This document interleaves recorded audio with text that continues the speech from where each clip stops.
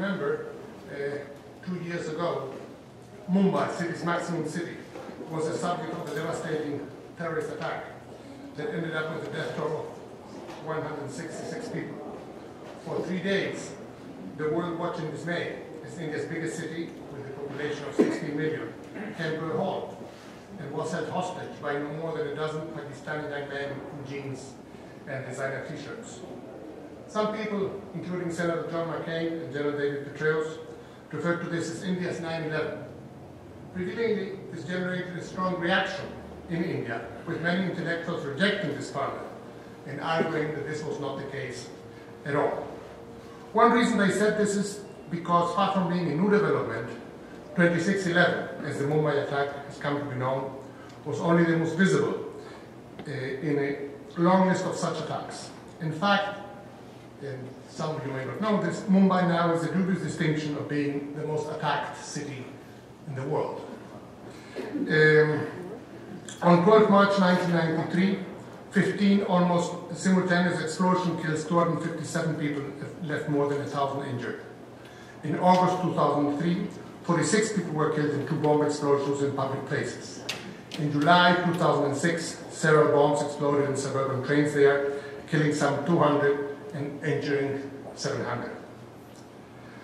Mumbai has not been the only Indian city targeted by jihad. So have New Delhi, Bangalore, Hyderabad, and Jaipur, among others. In fact, between January 2004 and July 2007, India had 3,900 fatal victims as a result of terrorism, more than any other country anywhere with the exception of Iraq, and more than Afghanistan and Pakistan. But Mumbai, the country's commercial and industrial capital, the one that symbolizes the achievements of the new India, the city of Bollywood and the Birlas, of the Ambanis and the Tatas, has been the favorite objective.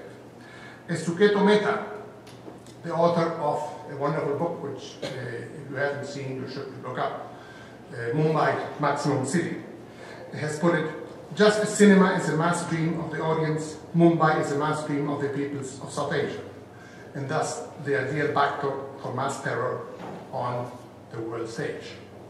The Mumbai attacks not only reflected the deadly use to which digital technology can be put to use by even small terrorist outfits, and why the age of globalization is also the age of terror, but also the key role of the media in reflecting, amplifying, and multiplying on many platforms the activities of these terrorist groups.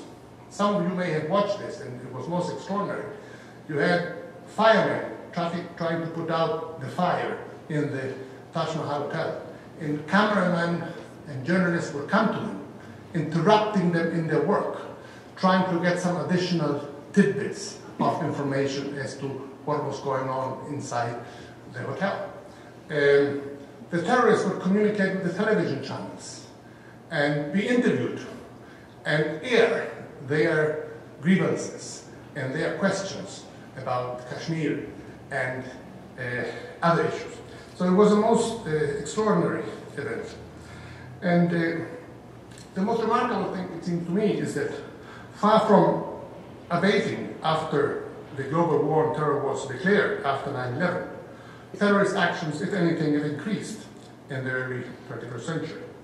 While some argue that Al-Qaeda has been weakened, this is not the case for other outfits, like Lashkar-e-Taiba, which was behind the Mumbai attacks, or the Pakistani Taliban, which may or may not be associated with Al-Qaeda, but whose agenda overlaps with the latter's. The main terror theater has thus shifted from Afghanistan in 2001 to Iraq in 2003, back to Afghanistan in 2007-8, and then to Pakistan, a nuclear weapon state with all the attendant risks. So it has been said that nowadays we live in the age of terror.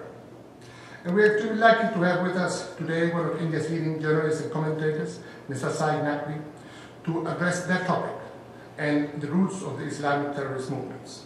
Mr. Naqvi is one of India's leading journalists and prominent opinion leaders, both in the print and electronic media. He is also a distinguished fellow at the Observer Research Foundation, a main think tank in New Delhi. During my 4 years in India, I religiously read his column in the Indian Express to be informed as to what was happening in his other writings, and it's a privilege to interact with him on a number of occasions, and he graced us with his presence at the Chilean embassy for a number of events. In fact, shortly before my leaving Delhi, I remember speaking with him, I don't know whether he remembers, and expressing how delighted we would be to have him visit CG. Well, it has finally come to happen. I leave with you Mr. Saeed Naqvi.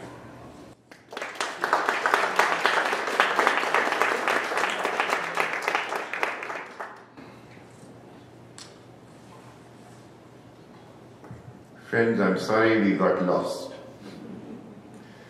We were told there was a construction site, and we went around about several times, but we persisted because through the usual unreliable sources, we had been told that at the end of the talk, you will be gifted a barrel of Seagram's whiskey.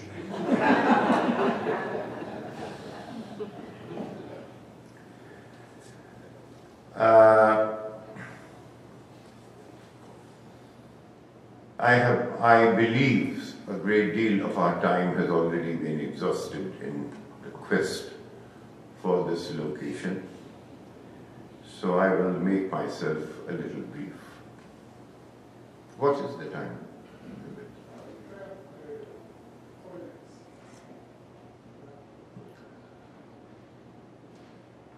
And question and answer, Mia.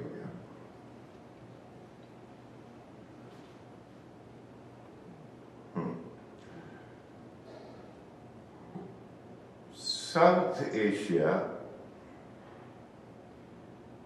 had the partition of the subcontinent not taken place in 1947, would, at today's reckoning, have something in the vicinity of 500 million Muslims. Had the partition not taken place in 1947 into India and Pakistan, there would have been 500 million Muslims on the subcontinent, which is more than all the Muslims beyond right up to the Maghreb. Definitely much more than the Arab world. Somehow when we think of Muslims, everywhere the focus is on the Middle East and the Arabian Peninsula and that region.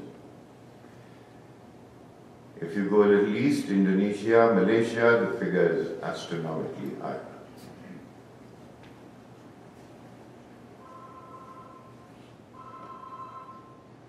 The contact of Islam with India and with the West, interestingly, started in exactly the same year. In 711, Tariq ibn Ziyad, with his cavalry, crossed that small stretch of water from Morocco and set up his citadel in a thing called Jabal al-Tariq. Jabal means rock. Tariq was his name. Through history, even names change, and that name today is Gibraltar. For 800 years in Andalusia, you had Muslim rule. It is very interesting that I am mentioning this fact because even today they are talking about Cordoba Center in Manhattan, very close to ground zero of 9/11.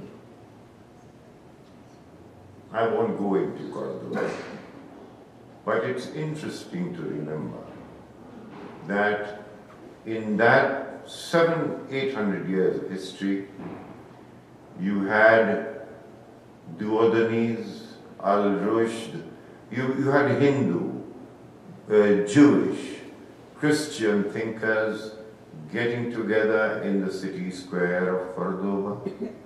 You had libraries, there was something like 57 libraries for a population of 400,000 in Cordoba alone, and 50 baths. But when the Inquisition began, you see, these are parts of history that I'm digressing, but I'm just complete the yarn. The Inquisitions were harsher on the Jews than on the Muslims. And many of them, of course, went over to Morocco. And to this day, those of you who have been to Jerusalem, you will find in many Sephardic Jewish homes the photograph of King Hassan of Morocco, and in Jerusalem itself. And if you, then many of them found refuge in the Ottoman Empire elsewhere. So this was the Muslim contact. People do not know that for 400 years the Fatimids ruled in what is today Sicily. Palermo was a capital of the Fatimids for 400 years. Then if you come further, you have the Turks, and that is where the real clash began, which was Saint Sophia, Hagia Sophia Mosque, which it took the imagination of Ataturk, Mustafa Kemal Ataturk, when he forged this residual nation into a strong country. He said, look, that will hurt Europe. And he instantly transformed it into a museum and not a mosque. So you have a Sophia Museum, the mosque. He said that will be a constant and a perpetual hurt for Europe. 711 is also the year when an Arab traveler, adventurer, bin Qasim, Muhammad bin Qasim, made his probes into Sindh and this part of India. But the Indian story goes back further, because if you can imagine your maps, imagine yourself, this is the Indian coast of Kerala, go further north, Mumbai, Karachi, and just across a small stretch of water separates the Indian coast from the Arabian Peninsula. So you had people in dhows, these were small boats, coming and going and trading in what was then called black gold. And black gold then was pepper and not oil. The teak in Kaaba, which is the Abrahamic house of worship where the Muslims circumambulate during Hajj, the teak in that part is all teak from Kerala. The first mosque was not built by invaders, was built by a local chieftain in Kerala in a place called Kranganore, not far from Cochin. Do you have some idea of Kerala, people here? Have you anyone here been to Kerala? Well, Kerala is an exquisite, it has many firsts to its credit. So the first mosque was established there. Saint Thomas is supposed to have been to that part of the world. The Christianity was thriving in Kerala when it had not even reached Europe. So you had the Syrian Christian church affiliated to Antioch and Syria, and you had Syrian Christians today in Kerala as a very powerful elite, in fact. As I said, the many first that Kerala has is that it was the first electorally elected through the ballot box Communist Party that came to power in the 60s, which predates Allende by about a decade and more. People who came through the trading routes of the South, traders do not impose their culture. They want to sell goods.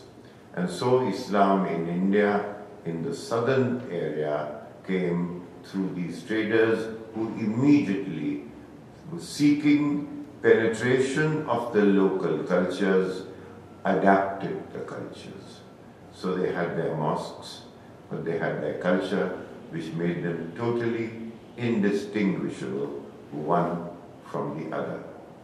So, and today, when I was the editor of a paper which also had its parish in Kerala, we had the best speaker of Malayalam in that assembly was Muhammad Koya, a Muslim. Now Muhammad Koya, since I was editor of the paper, invited me for dinner.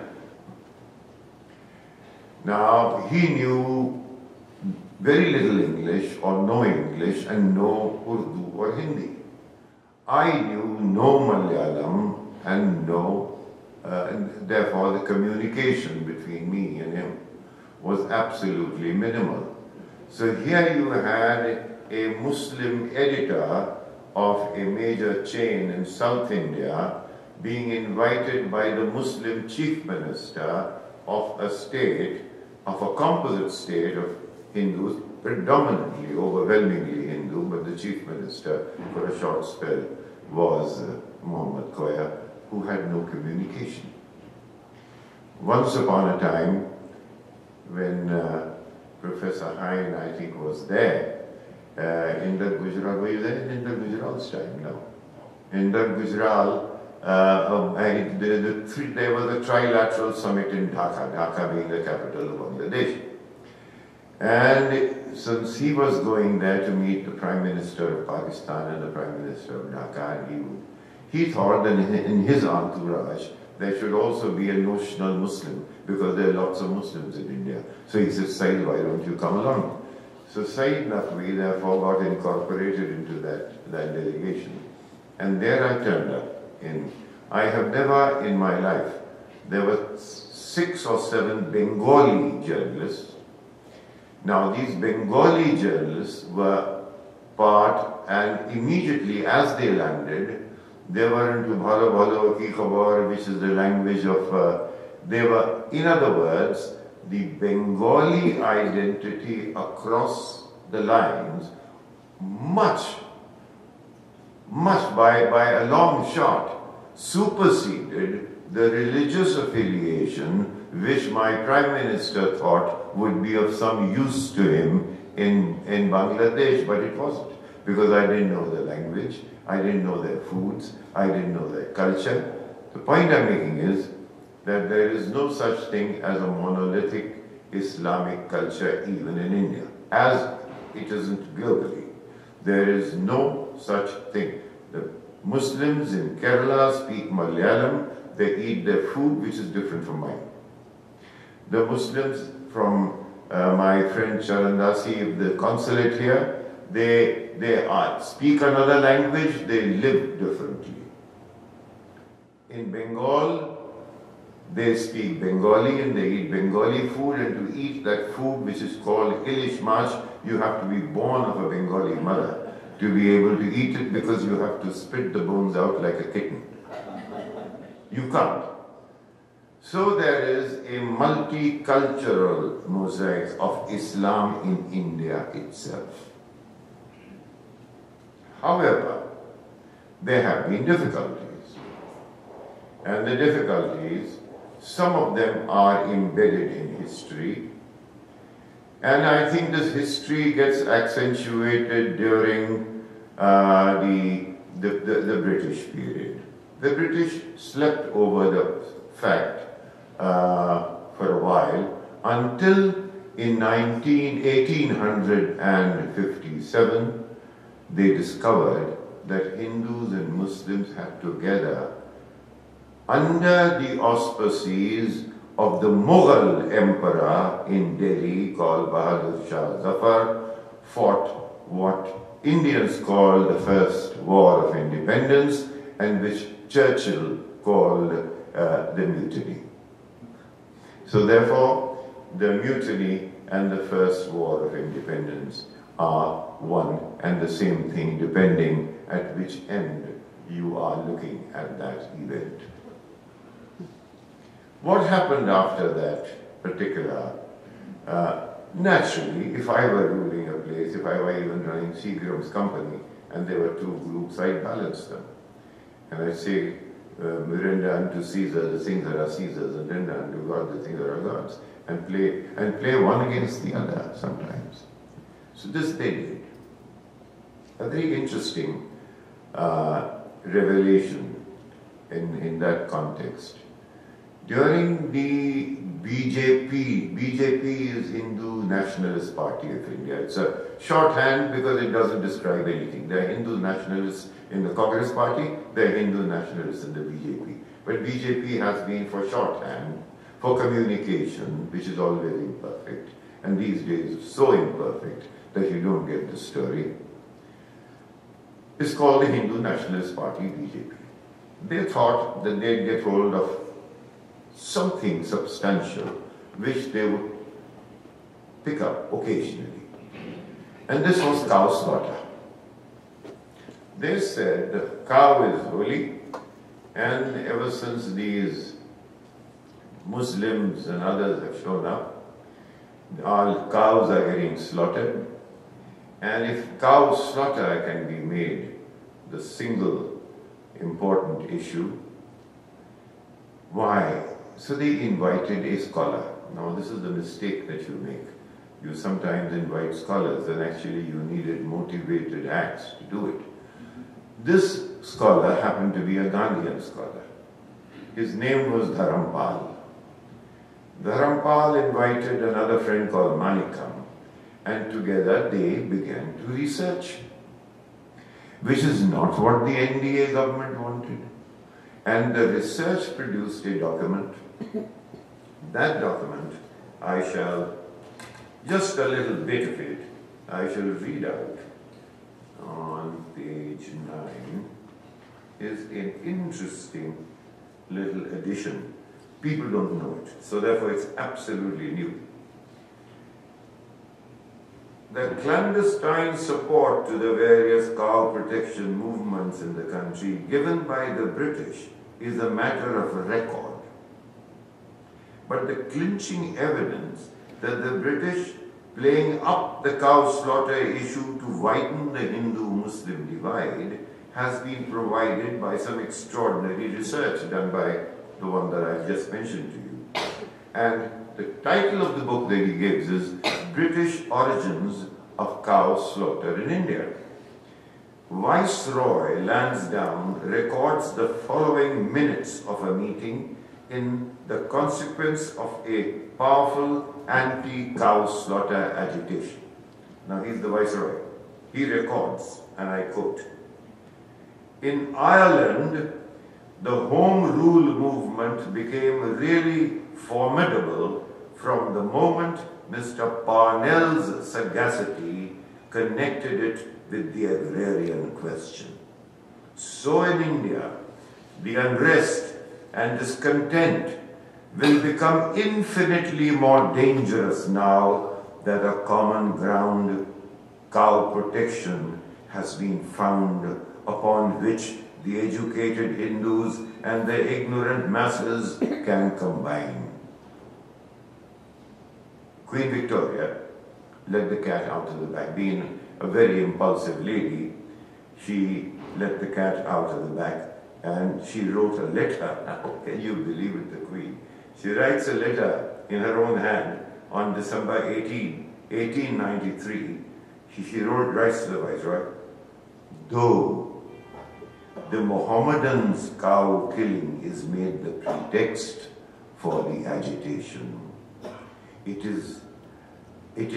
agitation is in fact directed against us, who kill far more cows for our army and our troops than the Mohammedans. You have managed the situation very well. These are quotes. So, I don't want to dwell very much on that. Partition happened. There was a tremendous amount of cultural commerce. You had poets writing about Lord Rama, you had poets writing about Krishna, Urdu, Muslim poets. You had singers who shared the, if you went to the houses of Indian musicians today, 3 or 4 of them have died in the recent past, you will have their gurus, and they were all Muslims, and you go to a Muslim singer's house and his guru would be 9 times out of 10 would be a Hindu. So therefore, there was a tremendous amount of cultural commerce between the two, which continues to this day, and Bollywood, which is our big, you can't find a name other than a Khan who happens to be a hero. So you have Saeed Khan and Shah Rukh Khan and this Khan and that Khan, for which again there's a sociological explanation, and that's not the reason why we are here today. This big cultural commerce is abruptly broken in 1947. In 1947, the Hindus who came over, migrated to India, were called refugees for the first part. It was a terrible, its Indian independence celebration is actually steeped in blood, because the same day, thousands and millions of people crossing either way and getting killed and butchered because people did not know what was happening. These people were called refugees, but for 1, 2, 3, 4, 5 years, over the years, they were assimilated into the Indian system, and in fact 2 of these refugees ended up as becoming India's prime ministers. One of them I mentioned in the Gujarat, the other one is Dr. Manmohan Singh, our present prime minister. On the Pakistani side, on the other hand, the refugee, you see, what happened during partition was that there were Muslim-dominated areas of Punjab, which the Muslim remained there. The Muslim-dominated areas of what was known as Northwest Frontier Province, who in fact were opposed to partition, but they were kept there. And you had Bangladesh, which was East Pakistan, where again, which proves my point that cultural affiliations would supersede religious, because you had country of Pakistan, East and West. The Punjabi dominated Pakistan army cracked down so heavily on the Bengalis in Dhaka because they had dared to vote a government to power which was going to be sitting, be the prime minister in Islamabad, ruling with a population here was stronger, and Awami League had done very well. So the army cracked down and killed millions of people, and we had 10 million refugees in India. India intervened, and as a part of that result of that intervention, Bangladesh was created.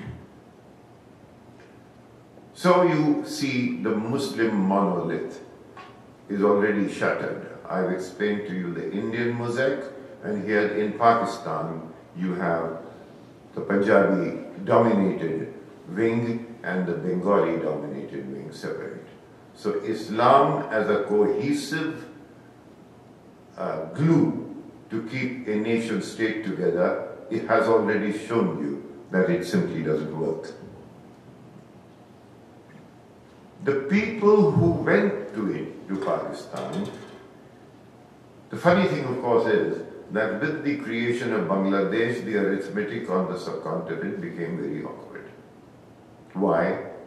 Because the largest Muslim population in the world is Indonesia. The second largest Muslim population in the world happens to be in India. Now, if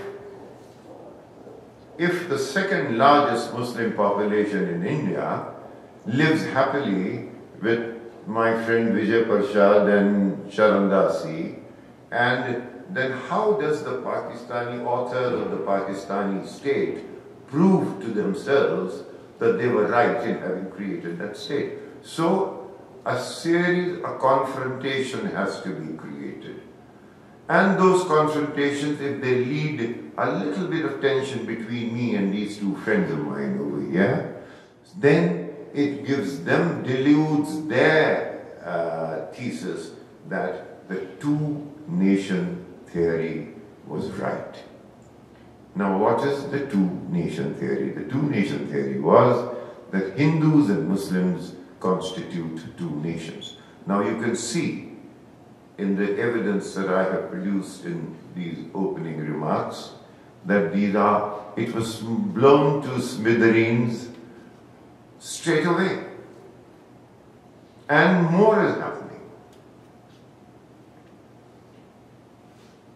2 days ago, as I said, these people got assimilated, but in Pakistan, they are called refugees. They were parked in the city of Karachi, which is the biggest and the most important port in all of South Asia, which includes Bombay.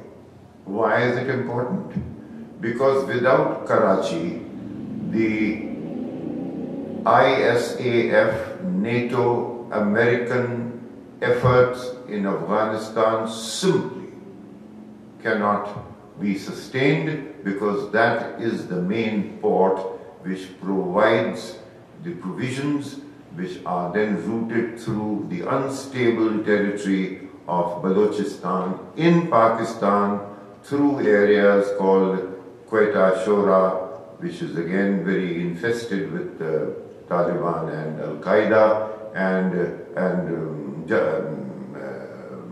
Kandahar, which is another headquarter. So the troops, if they are to stay according to me, they are going to stay. They are not leaving in a hurry. This is all cock and bull that we hear, that somehow the Americans are upping and leaving. And that again is not my theme, but I will tell you that there is no intention of leaving. They cannot leave.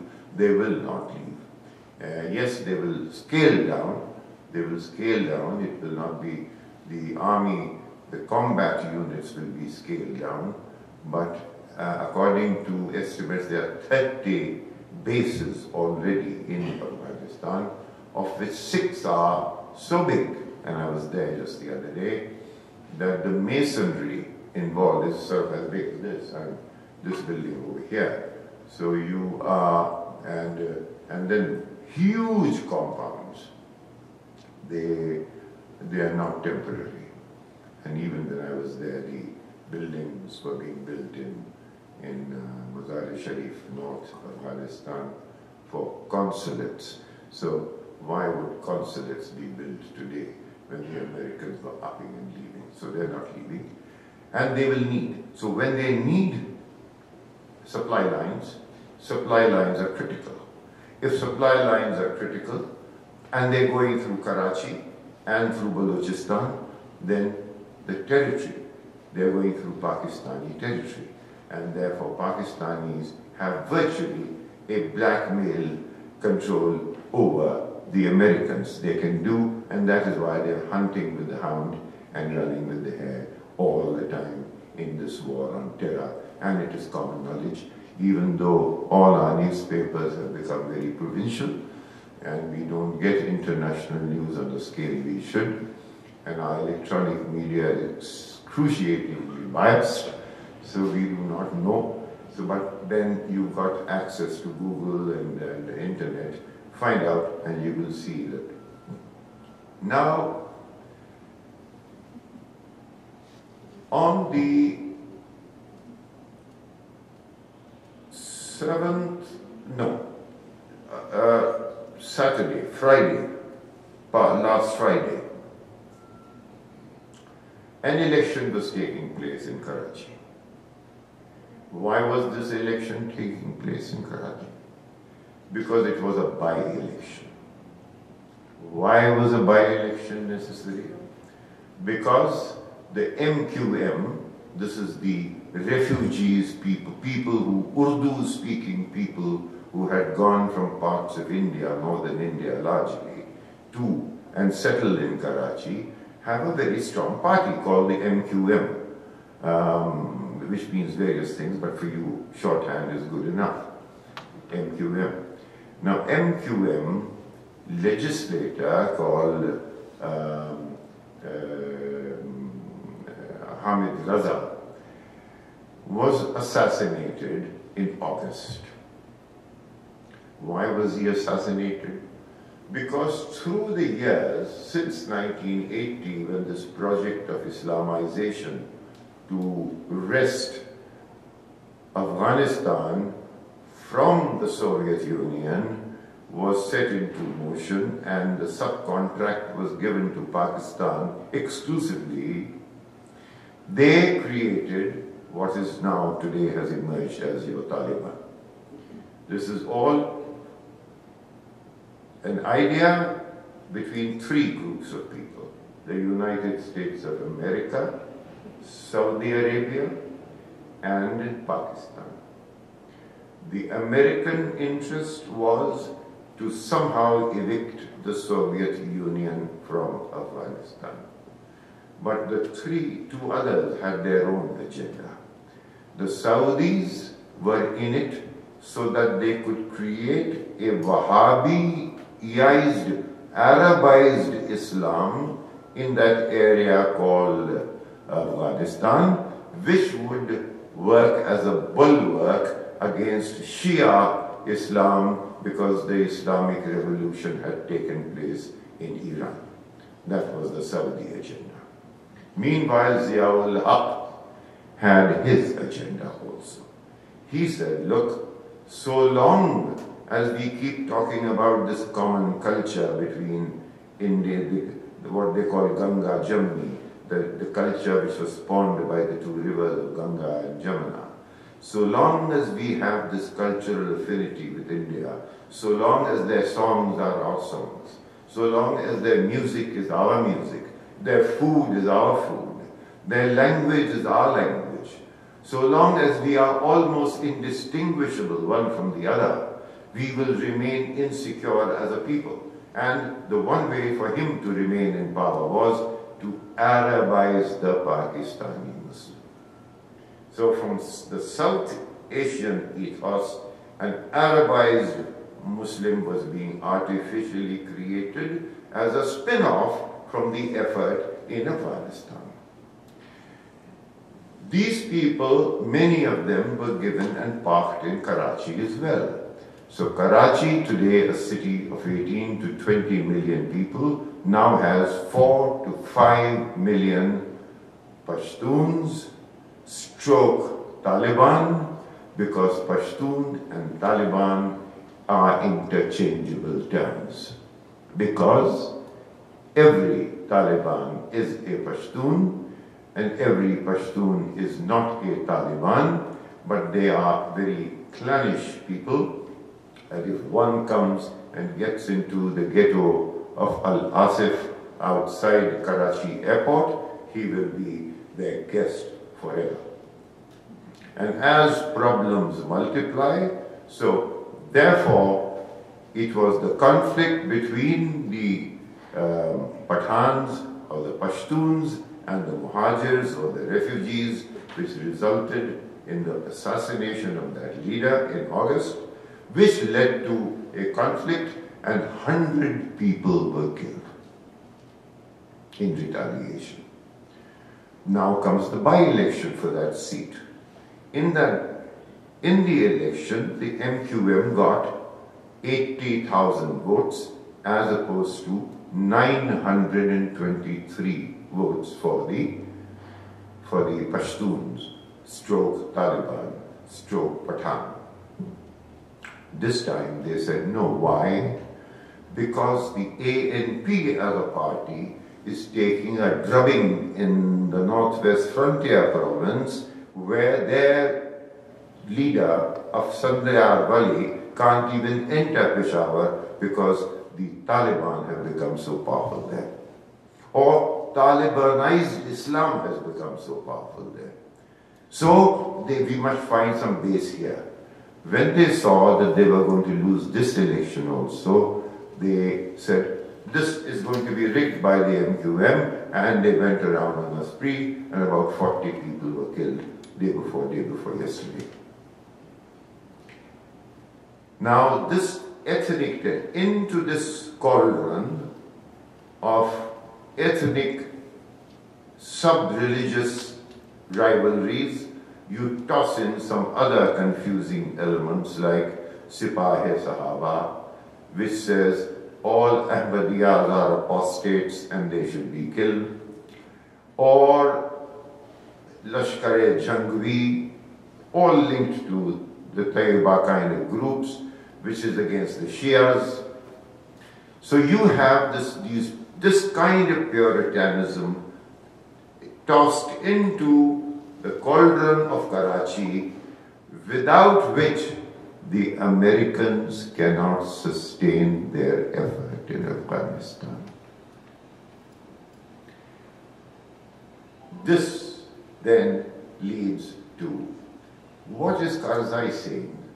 What is his opposite number, Amrullah Saleh, saying in Afghanistan? What is the Taliban saying in Afghanistan?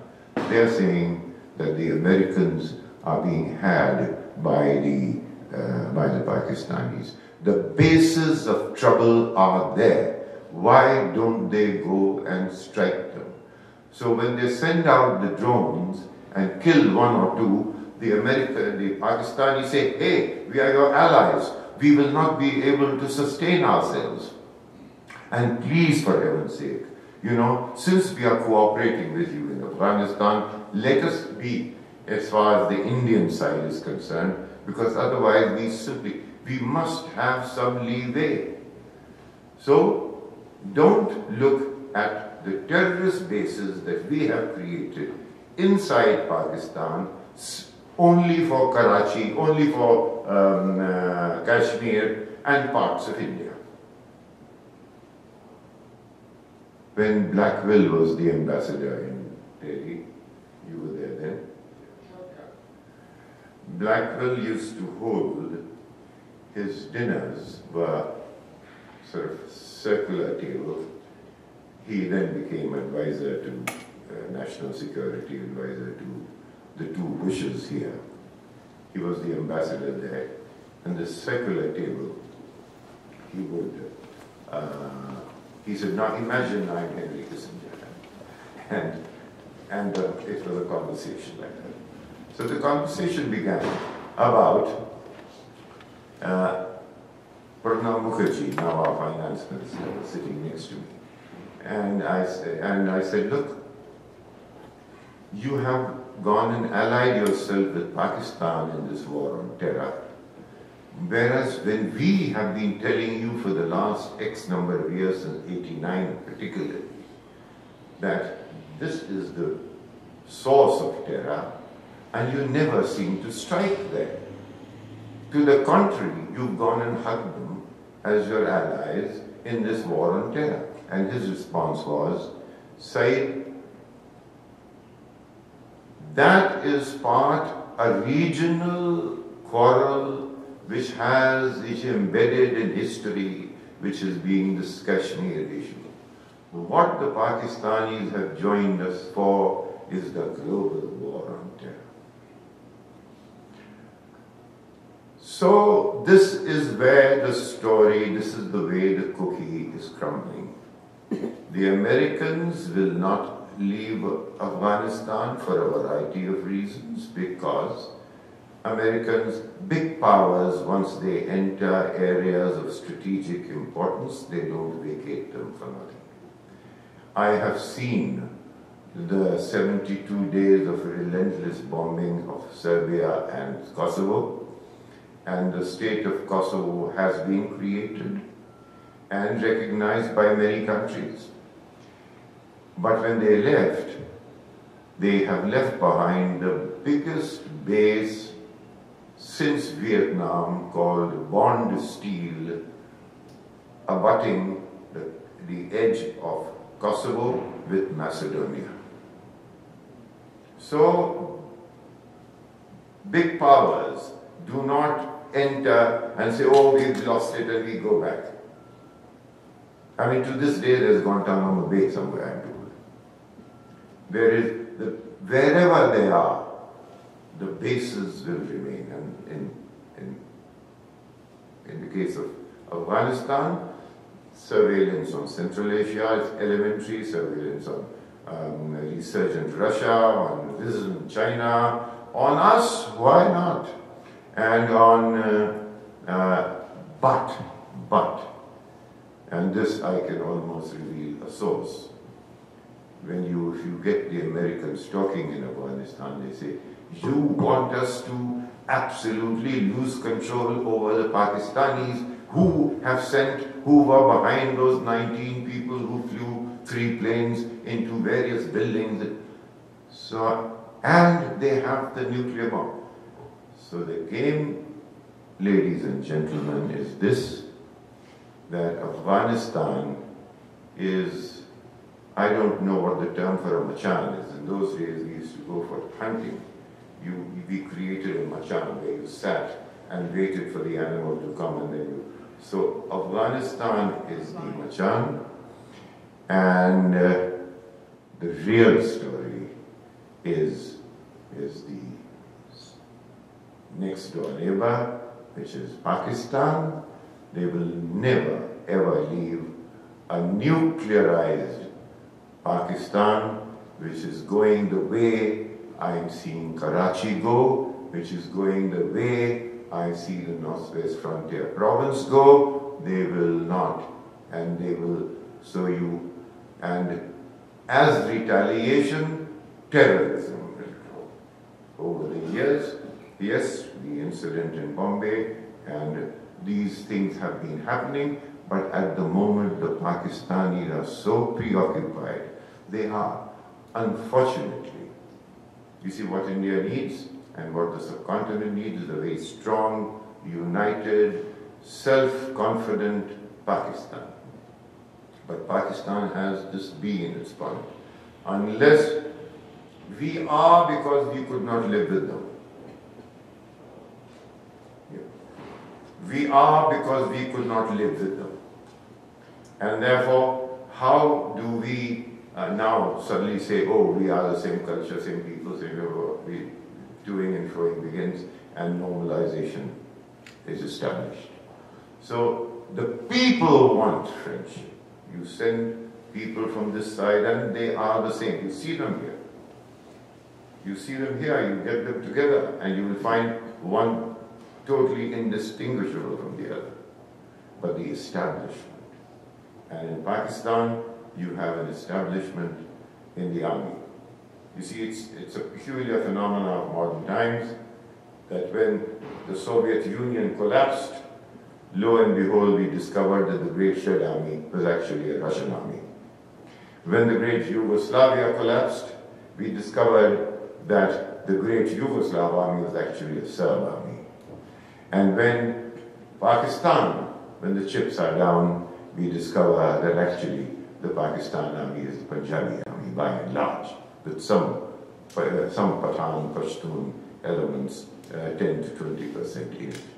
But those 10 to 20% have been co-opted because they cocktailed with the Punjabi in Lahore. So this, ladies and gentlemen, is the overall picture in which you might ask me questions as to where is that word terrorism which I have not used. I think I shall use it if you have the questions.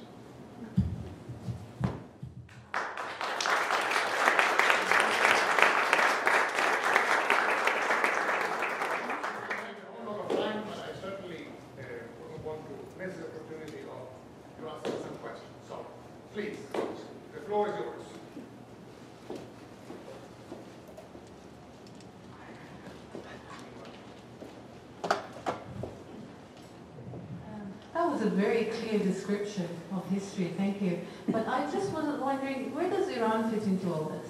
Whether? Iran. Iran fit in all this. Yeah.